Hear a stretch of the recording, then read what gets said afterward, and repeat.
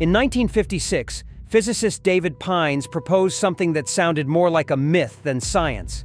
A massless neutral plasmon he called a demon. Unlike ordinary particles, this entity would carry no charge, no mass, and slip past our instruments unseen. For nearly 7 decades, it remained a prediction.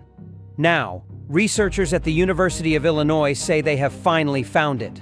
The discovery came not in particle accelerators or deep space, but inside a layered metal called strontium ruthenate.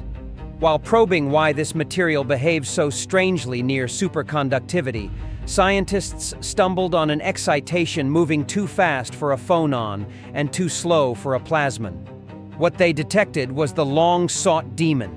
Electrons from different energy bands oscillating perfectly out of phase, canceling charge, yet leaving behind a collective quantum ripple.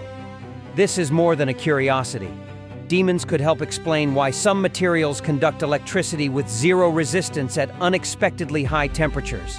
Unlike conventional superconductors that demand extreme cold, these interactions exist even at room temperature. If harnessed, they could unlock new pathways to understanding exotic metals and perhaps one day lead us closer to stable, high-temperature superconductors. A ghost from theory has been dragged into reality. After 67 years, the demon walks among electrons, and it may hold the key to the future of energy and quantum technology.